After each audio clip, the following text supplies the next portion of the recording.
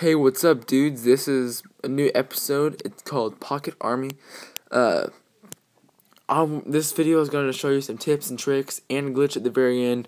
I try to record this a couple times, and it keeps messing up at the very end with the glitch. And if this one doesn't work, I'm just going to still post it on YouTube, and hopefully it doesn't mess up, but it probably will because it happened the last 3 times. And I think I'm just gonna tell you how to do it. It works on the game just fine, but whenever I'm recording, it just like stops the recording part. So I think I'm just gonna tell you instead of actually doing it, and then I'll post a part at the very end where I'll show you how to do it, or like it actually works and it keeps doing it repeatedly over and over and over again, as much as you guys want to. I'll probably just take a picture, post it, put it, and then it'll help you guys out if you guys are confused. So. This game is called Pocket Army. You guys have probably heard me at the very beginning say that.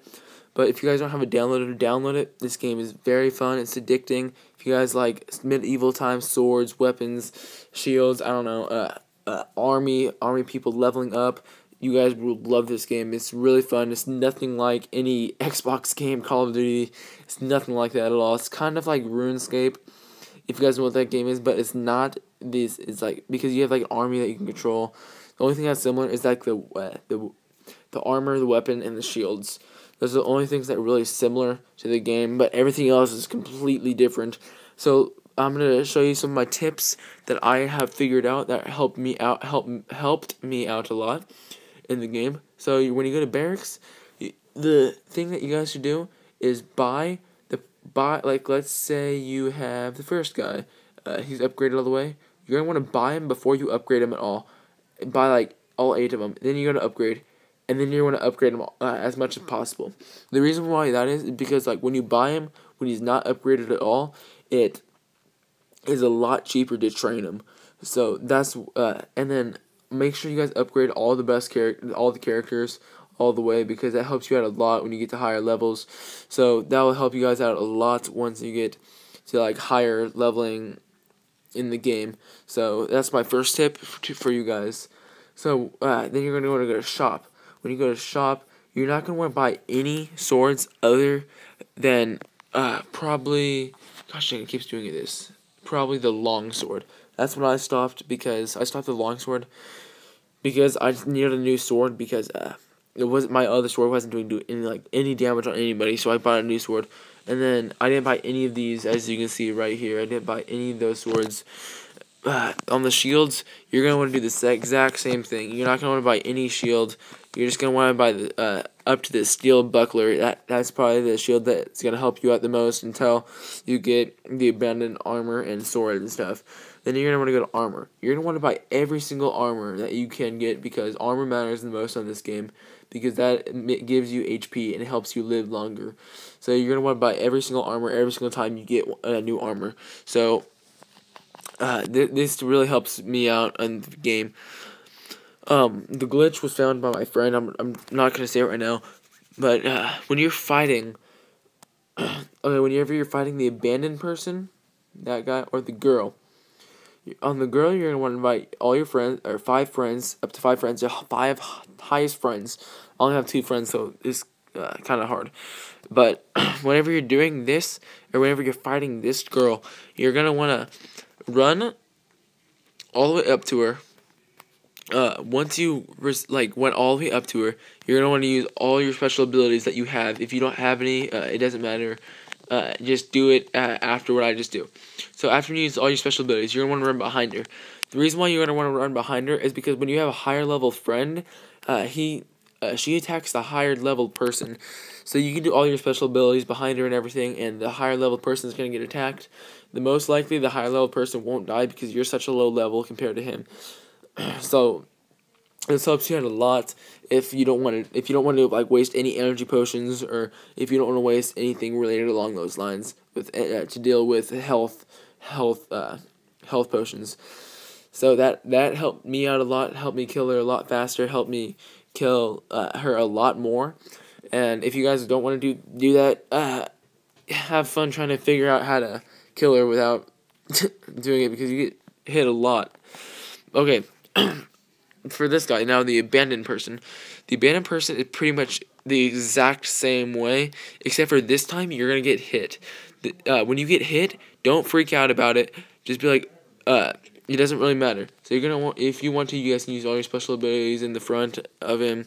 It doesn't really matter. You're still gonna get hit. So, okay. So once you get hit once, you're gonna want to run behind him, or it doesn't really matter if you get hit once at all.